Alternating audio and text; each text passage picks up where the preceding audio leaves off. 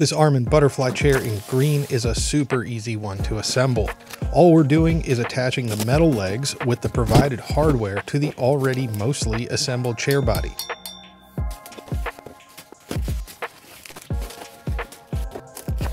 The seat itself is right around 16 inches deep by 20 inches wide and sits just around 23 inches deep in total if you have it right up against a wall.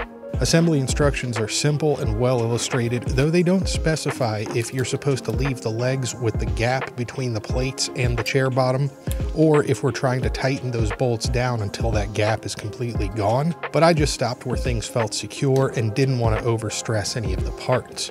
As always, getting all of the bolts finger tight first before going back and snugging everything up will make the assembly go much faster. It took about 10 minutes from opening the box until I was able to sit in this chair, having never assembled one before. This chair seems to be really well built. I'm about 230 pounds and it feels very secure and comfortable. That's all for this one though. Thanks for watching.